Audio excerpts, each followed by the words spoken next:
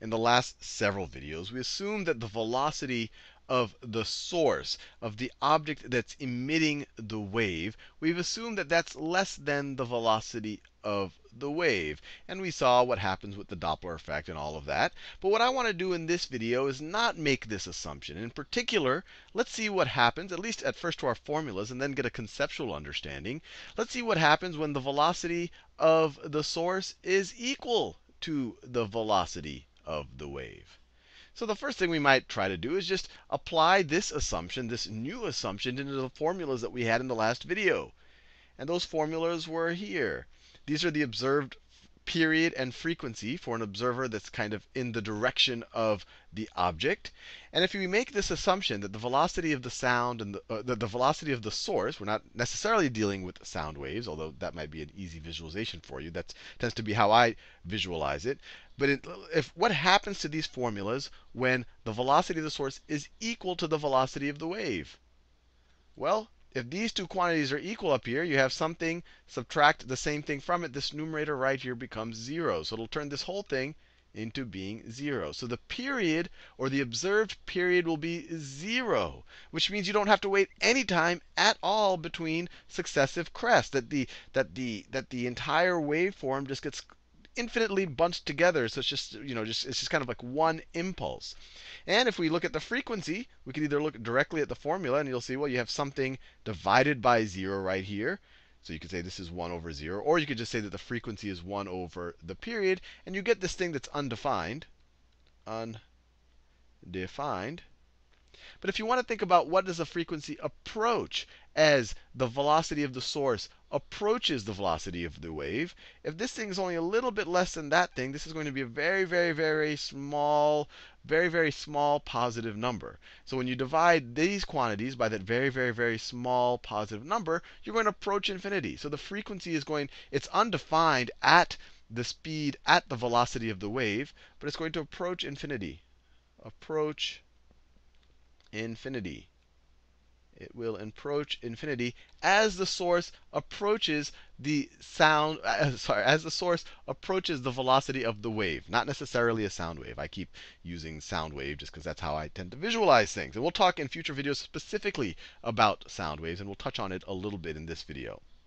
So what is this telling us? Does this make any sense? And if you think about it, at least to me, it starts to make sense just what you saw in the last couple of videos. In the last couple of videos, when something was moving slower than the speed of sound, you had, okay, I am here now, and then and I'm about to release the next crest. If I go one period ago, maybe I was right there, and the crest that I had released at that time period maybe has traveled this far, just like that. If you go a period before that, I would have been over there. And the crest that I released then would have traveled that far. We saw this in the last two videos. And if you go the period before that, I would have been there. And the crest that I would have released would have been that far. And this was the whole reason why the Doppler effect happens. Because the observer sitting right here, let me do this in a separate color. The observer sitting right here is going to experience these crests more frequently than an observer sitting out here, because the wavelength gets compressed. Because every time this guy releases a new crest or a new cycle, he is moved forward. He is moved forward in the direction of this motion right here. So let's think about what happens when he is exactly moving at the speed of the wave. So let's say that the source is here now. This is right where he is, and he's right about to release a new crest. So where was he at one period ago? So let's say he was here one period ago. And where is the crest that, so one period ago, if he's right going to release a crest or a cycle right now, one period ago he released another cycle. And where has that cycle gone? Well, we're assuming that the wave is traveling at the same velocity as this guy, but it's going radially outward. So whatever he released then, it will have traveled at the same velocity as himself. So it will have gotten this far. Right? He released it one period ago, and that's where he was one period ago.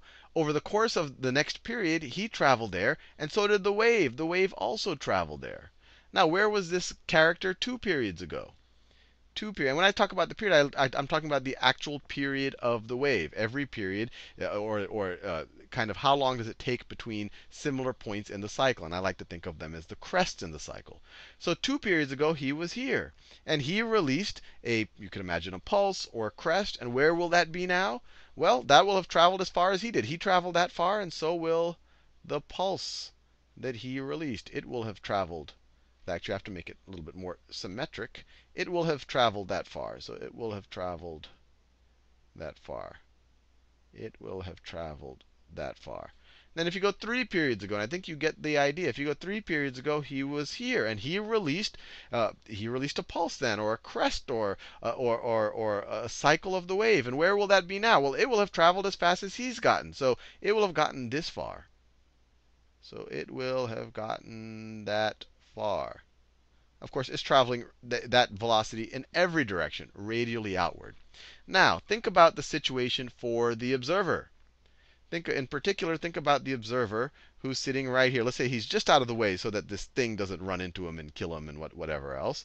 But he's just out of the way, just enough to experience the sound, but not be directly collide with this object that's emitting well, I shouldn't say sound, emitting the wave. I want to be general right here. We're not assuming that this is a sound wave.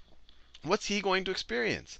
Well, he's not going to, well, if we assume this is a sound wave, he's not going to hear anything until the thing passes right there. And right when the thing passes, it has all of the sound that it generated coming with it at exactly that moment in time. Instead of hearing things periodically, all of the wave fronts smack this guy all at once. And perceptually, instead of hearing a pitch, because you're hearing something periodic, because you're just going to hear a big thump, because all of that sound energy is getting to you at the same time. You're just going to hear a thump, because it's no longer really a frequency. All of the energy is coming to you at the same time. And when you're talking about sound specifically, and especially when you are transonic, which means you're around the speed of sound, or parts of you are above or below the speed of sound, and you move into supersonic speeds, that's what people relate to the sonic boom. And we're going to talk a little bit more about that in the next video, and Mach numbers, all of that, because I just find all of that fascinating.